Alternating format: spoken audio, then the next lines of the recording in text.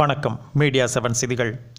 தூத்துக்குடி மாவட்டம் கடம்பூர் இந்து நாடார் மேல்நிலைப்பள்ளியில் 30வது சாலை பாதுகாப்பு வார விழிப்புணர்வு பேரணி நடைபெற்றது.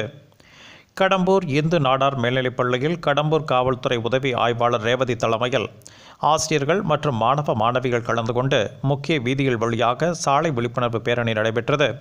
இந்த விழிப்புணர்வு பேரணியில் மாணவ மாணவிகள் பொதுமக்களிடையே விழிப்புணர்வு குறித்த துண்டு பிரசுரங்களை வழங்கினர்.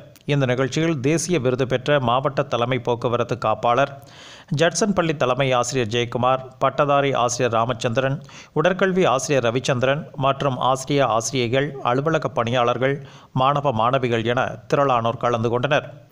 மீடியா 7 செய்திகளுக்காக ஒட்டப்பிடாரம் செய்தியாளர் முனியசாமி.